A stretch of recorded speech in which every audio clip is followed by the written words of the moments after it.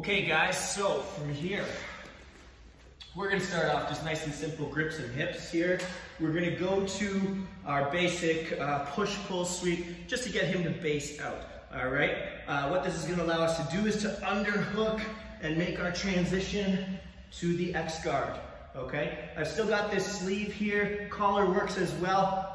Whatever you're grabbing here, basically we wanna get him posting with his weight forward. So I'm going to turn and drive his weight forward, controlling this leg here. I'm going to pass my left hand here underneath, and I want to control the thigh here. I'm going to take my bottom hook out and go to the crab ride position here. Now, I grab either the skirt or even better the belt here, and I'm going to kick forward as I bring him down, set my hooks, and then find my finish.